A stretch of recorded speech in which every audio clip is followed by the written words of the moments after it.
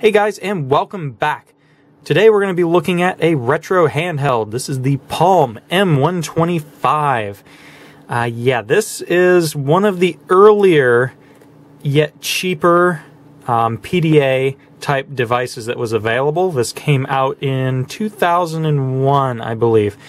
So it was once they became established and got popular. This was a more budget option that was available at the time. And there was other things like the Apple Newton and stuff that came out real early along the line. This was like, I don't know, 8 or so years into that whole handheld craze, but it was really just starting to pick up at that time. I remember when I was a little kid, I used to see these. I had something that looked real similar to one of these, but it wasn't a real PDA. It was like one of those little cheap organizer things, but it was designed to look just like this, and I remember playing with that all the time when I was little. So when I found this at a local Goodwill, I had to pick it up, especially because it's basically brand new. The box is open. However, the contents inside don't look like they've ever been used. We'll just go ahead and look over the box here real quick. You see we got the picture of the device on the front here. It's an M125 handheld, expandable and connectable. We have MMC card support, SD, and USB. So yes, this was after USB took hold. This was around the Windows 98 2000 ME time period. Actually, I believe those are the operating systems compatible with. If you want to go earlier than that, you have to use a serial dock instead of the USB one. Yes, some people were still using serial devices at that time. Actually, a lot of people were. Yeah, we'll go ahead and look over here at the compatible software list. We see we have AOL, email, Avant Go, I'm not sure what that is, Earthlink, we got Lotus Notes, Eudora Pro, I don't know what that is either, Microsoft Outlook and Outlook Express. There's our standard email client, multi-mail, probably another type of email client, Netscape Communicator, some sort of IM system maybe, I'm not sure. Most internet and corporate email software. Yeah, I kind of doubt that anymore. And I don't know what any of this stuff is. Goldmine is probably some sort of game. Lotus Organizer, don't know. But yeah, there was a lot of little apps, if you can call them, available for this at the day. Install valuable bonus software from the included CDs.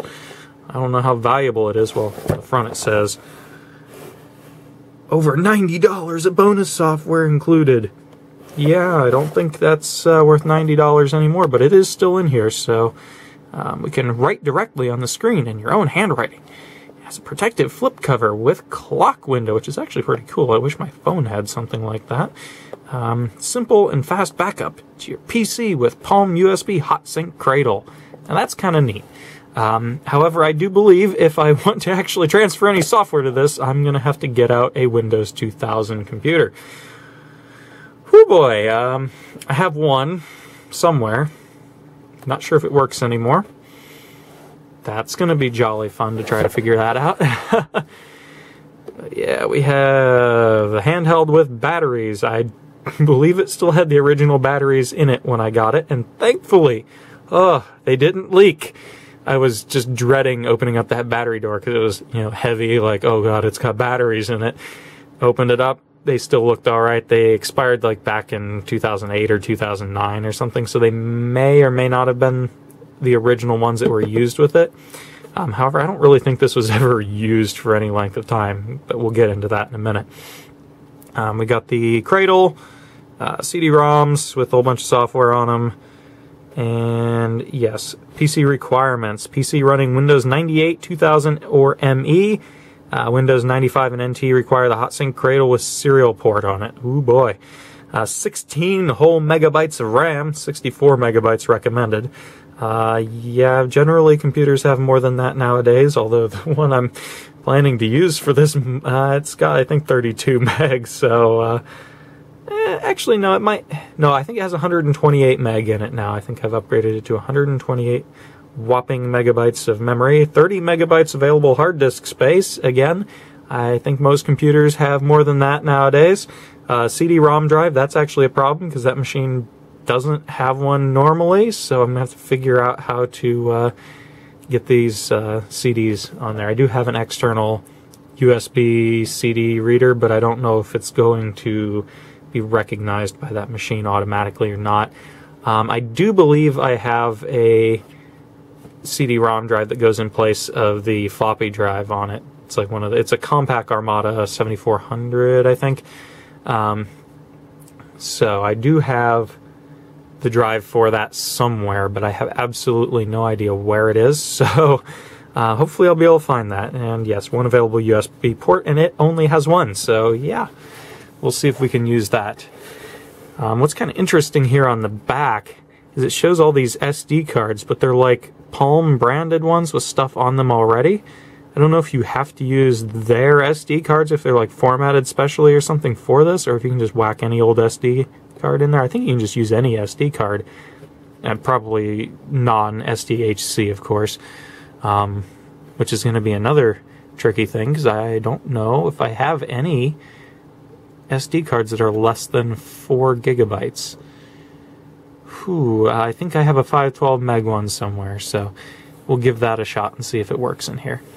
Because I believe that you could get a free 16 megabyte SD card from Palm. If you registered this thing, they would send you a free 16 megabyte SD card, which back in the day, I don't know if that would have been a lot or not. It sure isn't now, because most SD cards, like the smallest ones you can usually buy now, are 4 gig. And they go anywhere up to 128. I think you might even be able to get a 240 gigabyte SD card, which is kind of insane when you think about it. And this is just back in 2001. So 15 years ago, the SD card that would have been included with it would have been 16 megabytes. It actually wasn't included. You had to register the device and apply for it or something, and they would send it to you for free, supposedly. You probably had to pay shipping and handling and crap, and most likely it would have ended up costing you more than just going out and buying one, but I don't know for sure. It's just one of those kind of deals. Yeah. See, if we look on the bottom here, we can see some of the accessories that you can get for these. It had interchangeable faceplates, which is pretty cool. So you can make it some really lurid cheetah print nasty thing or other bright, hideous colors. I'm pretty sure the faceplate that came with it is the best looking one. There's kind of a little wallet type case thing that goes on there, so you can keep your credit cards in there too. So if you have your wallet stolen, you also get your device stolen. That's nice. Little folding keyboard. That's kind of nice, but then again, I don't know how much you'd actually want to be writing on one of these things. It would be a whole lot better than trying to scribble on the little writing section on the bottom of that. I've tried to use those before and just never could get the hang of it. And we have some sort of little modem device, Palm modem. It's like a little docking station that allows it to connect up to the internet. I don't think you'd be doing a whole lot of web browsing anymore on one of these. Even back in 2001, you couldn't do a whole lot with this. And let's go ahead and open this sucker up and see what we got inside here. I think there's a dead bee floating around in here somewhere, so I'm going to try not to get that all over the table. Here's the device itself, still in the little bubble wrap pack. We have our dock, which has never been taken out of the wrapping until today. Actually, I might not, because I have another one of these docks somewhere that's already opened up. And there's our dead bugs. This has been sitting in somebody's garage for a while, I think. And we have a whole bunch of documentation and our glorious 2 CD-ROM pack with the Palm desktop software and the bonus software. So that's going to be kind of neat. I'm going to hopefully be able to get some of that installed. So we have our solutions guide for Palm handhelds here, which is basically just like an advertisement of all the other stuff that you could get. I have one of these m125s here that they show in the picture somewhere. If I can ever find it, I'll do a video on that, but I don't know where it ran off to. It may be long gone forever, but I hope not. We have the modem down here. aluminum hard case, which should be kind of neat. Little keyboard that clips onto the this is i705 series. That's kind of neat. So you can have a little texty style QWERTY keyboard on there. And we have our Palm portable keyboard down here, which I would really like to find one of those. That'd be cool. Kind of hope I run across one of these somewhere, because that would be neat to have. I can't say I'd ever really use it, but it would be compatible with the M125. However, as I recall, the battery on that is totally gone, like really, really dead. There's a bigger picture of that unit there, the 515. That's a really nice, like all metal construction, glass screen, really beautiful device. Feels really, really solid. I like that one, and I wish I hadn't lost it. I don't know where. I hope I find it again. I'll probably find it when I'm cleaning out some other junk, because I really need to clean around here. But yeah, we got some phones and things that can connect to it. We got a Bluetooth print adapter. Wow, so they had Bluetooth back then, I guess. Bluetooth headsets. Some other MPI tech Bluetooth print adapter, all these different accessories and stuff that you get for them. Pretty neat stuff. Wow, there's the pinnacle of 2001 phone technology right there, Sony Ericsson. It looks hideous, to be completely honest. And for a second there, where it says photographic memory, I thought that said pornographic memory. Hi, mind in the gutter. All right. Yeah, not anything too spectacular looking in here. Ooh, a little pinball game of some kind. It's, looks kind of garbage, actually. That looks really basic and not very fun at all. They really were overselling these things as like, can do everything kind of device. But, yeah. They really were just an organizer, a glorified organizer, but an organizer nonetheless. Bunch of games and stuff you could get for a lot of the higher end models. Since this one's got a monochrome screen, you're not going to be playing a lot of this on it. I'm hoping there was a game included with it. I think there is, but I'm not sure for 100% there. We have some sort of card readers, a 9-volt battery adapter. Wow. So you can charge it off of a 9-volt battery. That is absolutely fantastic. Wow, this is just crazy. Trifold executive leather case. That just looks like something from the 70s there. That's just awful. These aluminum cases are pretty cool, though. Lots of different little cases and wallet things and stuff. You can get styluses for them. Wow.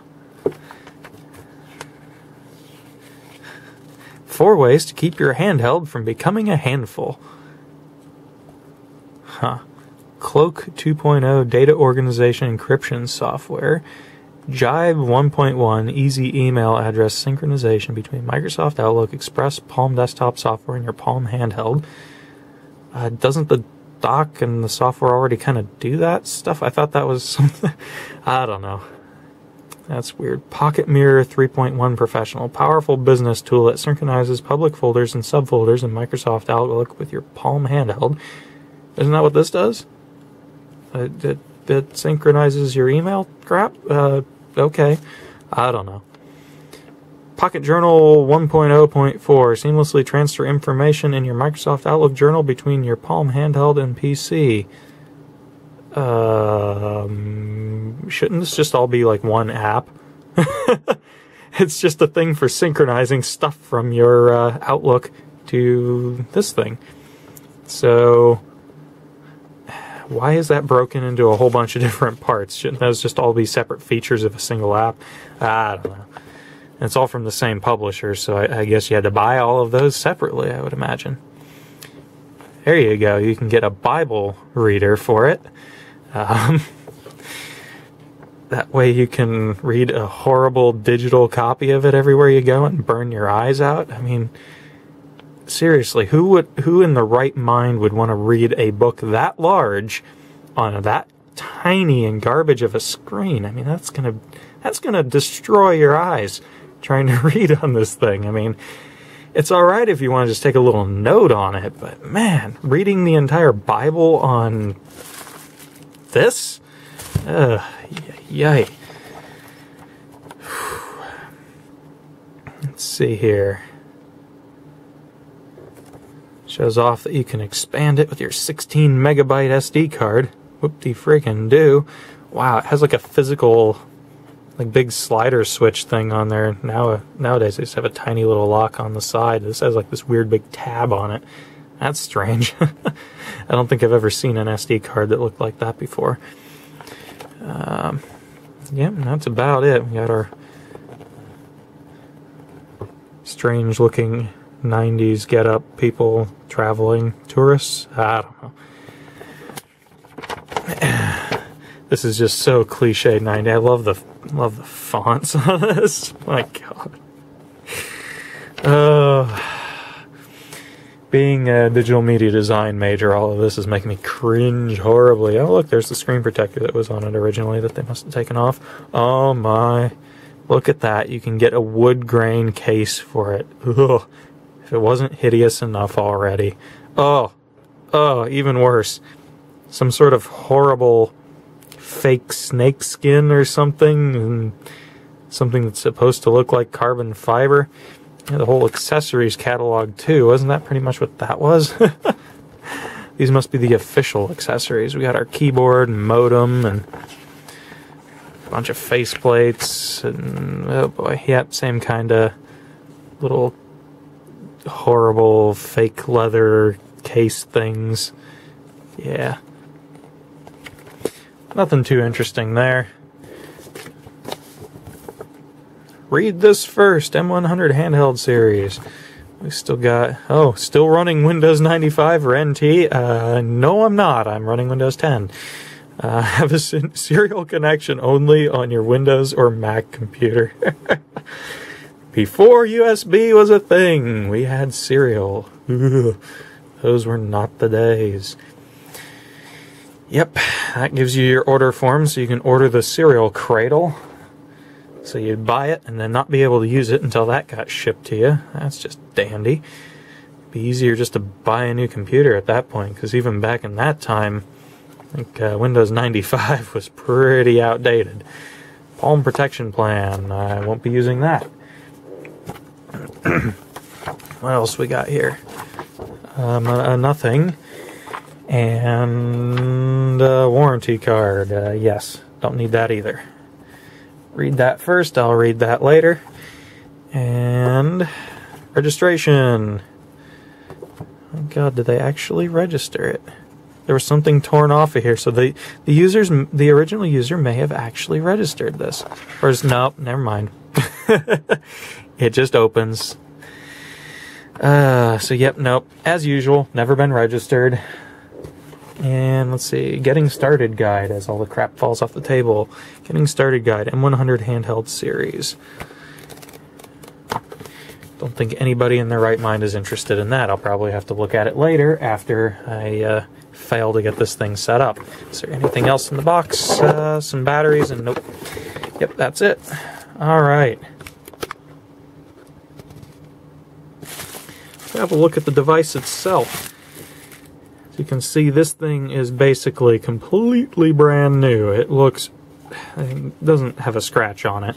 It still has a little thing here saying how to put the SD card in. It's still got the little blanking card, which is like longer than a normal SD card and sticks out oddly. It's like, that wouldn't be too nice if you had that in your pocket. It'd be cutting into you. The strange thing about this one is it actually uses standard old AAA batteries. Got a couple of Radio Shack branded doodads in there. So yeah, battery life is supposed to be very, very good on this. First thing I want to show off here is the really weird little flip cover. It's a strangely rubbery kind of thing. But what it does is gives you a little window here on the front and exposes the up button on the menu. If you press that, it shows you the time and date. That's pretty neat. You know, that's actually really pretty cool. So if we open it up, this just flips around to the back. Look at the screen. I think it's 160 by 160 resolution. So yeah, not exactly gonna blow away a modern phone or anything. We have our little stylus that goes in the side. It's just a plasticky kind of stylus, nothing too spectacular there. Some of the other ones came with like this real heavy, chunky metal stylus, which was nice. This thing's rocking a 33 megahertz processor. It was codenamed the Dragon Ball. Wonder if it was named after Dragon Ball Z? Possibly. I don't know. Why else would it be called the Dragon Ball? I have no idea. 8 megabytes of RAM. So yeah, this thing's got a whopping 8 megabytes of RAM, which if the specs or the requirements on the box are correct, then that's like, you know, half as much as the computer that would be interfacing to it would have, which, I don't know, back in 2001, 8 meg wasn't a whole lot. But for a little handheld, I guess that's, you know, that's something. The thing with this particular device, unlike a lot of the other Palm devices, is the OS on it is non-upgradable. It was like built into a little ROM chip that could not be flashed on here. So a lot of the other ones you could flash them with a new operating system when it came out. This one was locked into, let's see, was it OS 4.0.1. So yeah, that was a little bit of a drawback to this particular unit, plus monochrome screen. So it's a little more basic. I think this retailed for $250 back in the day, so it wasn't exactly cheap, but it was a whole lot cheaper than other alternatives at the time. Yeah, let's go ahead and fire it up and see what we got going on here. It pretty much turns on instantly, which is always nice. We have our address book. So it's got the tech support stuff for Palm already in there, which is kind of neat. We have a calculator, which, yep, just standard kind of 4-banger calculator with a little bit of sciencey stuff on there. We have our memo pad, card info. What does card info do? Card, no card inserted. That would be our SD card. We have our clock, which is a clock. Date book, which I think is, there it goes, more commonly referred to as a calendar. Allows you to put in different events and things and gives you reminders and whatnot. I'm actually going to use the stylus because this is a pain in the butt to use with your hands. We have graffiti, which allows us to use our little pad down at here at the bottom to write letters and numbers, and it'll kind of like type it in, try to auto recognize what you're writing on there. We have our hot sync for moving stuff from the computer over to here or from here to the computer. Memo pad, which allows us to write out little memos using our graffiti thingamajig. Oh boy, this is really difficult to do through the camera. Notepad, which just allows you to, you know, scribble around and draw stuff. Go ahead and delete that. The screen actually works pretty well on here. I'm surprised. Let's see if we can draw a stupid little face or something on here.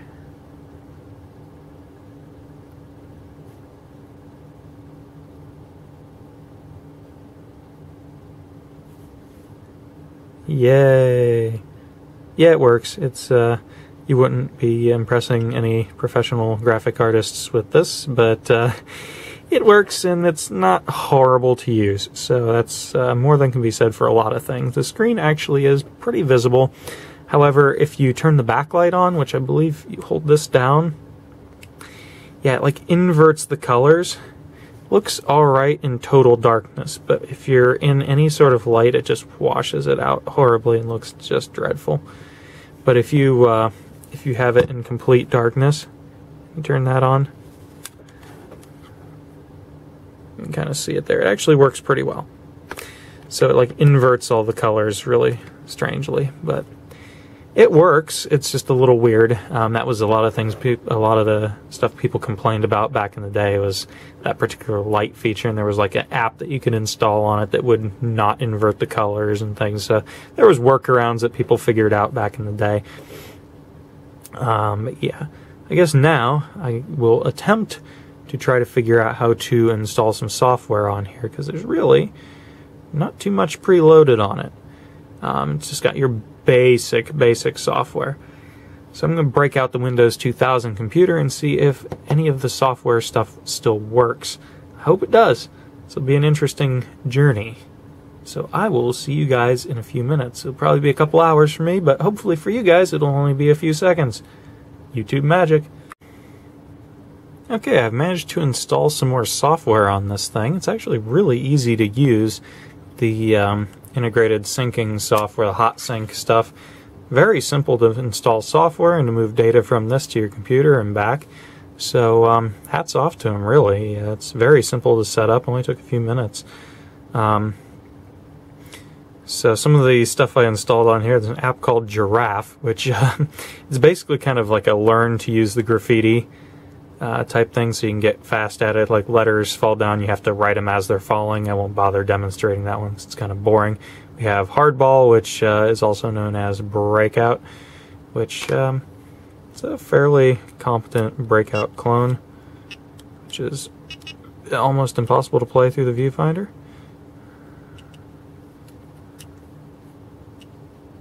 Hello.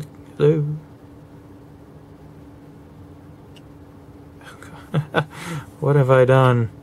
What have I done? Back.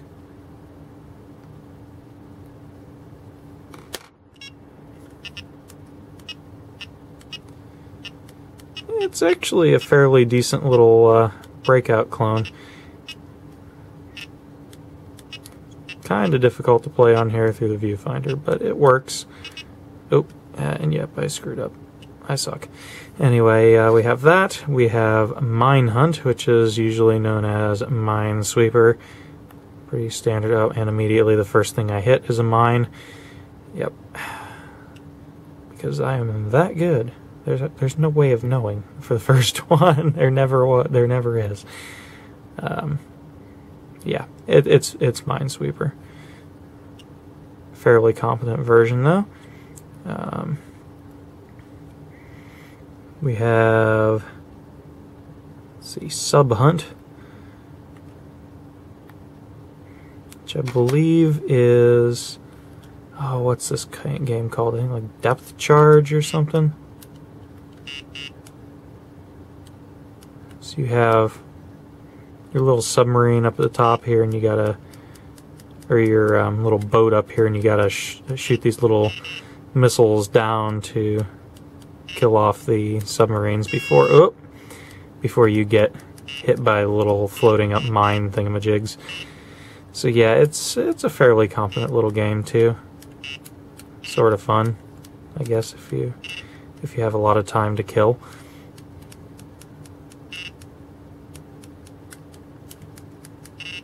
I'm going to stop playing this now because it's kind of horrible. It's not terrible, but it could be better. Let's see, what else do we have on here? Puzzle. That's the most tedious named game ever. Oh, it's one of these things where you slide the jiggers around to try to... It looks like it's already solved to me. I figured I want to line those up. New puzzle? Oh, okay. Whew, I don't have enough time in the world to try to figure that out. Screw it. What else do we have? Palm Reader. We have anything else? I think that's all I installed because the other stuff required ancient things that are no longer active. You know, trying to get this thing on the internet wasn't going to happen. We have STSC number 4 interface 1 and the empty chair. You know, I think this is actually a Star Trek. Not that one. The other one, I believe, is a Star Trek novel of some kind. I read somewhere on the box that it came with that. It's actually, I might actually read that. I keep hitting the empty chair. This is very fiddly to do through a viewfinder. How do I get back out of this? Menu? Is that menu? No. Book. Open. that one. Not that one.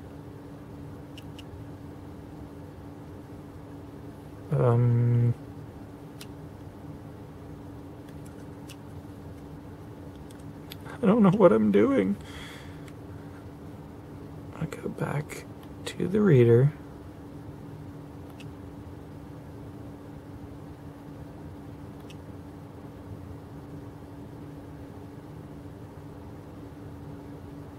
Not sure if this is copyright 2000. Is this even just the book? I think it is. I don't know.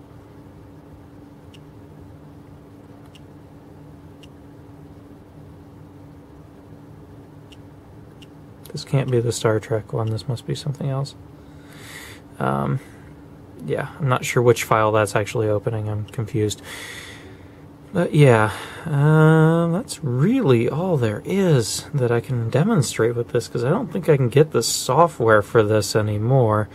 Anything that was available back in the day, I'm sure all the databases for that are long gone. But I will say that this little dock is quite the nifty thing. I'm impressed with how well it works. Just drop that on there. It goes beep. It's not actually connected to anything, but you can just press the little hot sync button and it automatically transfers all your stuff over, brings up the software automatically, everything just happens. You drop it on there, press a button, and away you go. It's a pretty neat little design. But anyway, guys, that's just a little overview of this. I know that video is way too long, but hopefully you guys stuck around and enjoyed it nonetheless. I'll hopefully be making some videos about some of the other handheld devices that I've got here soon, and take it easy, guys. Hope you had a good one.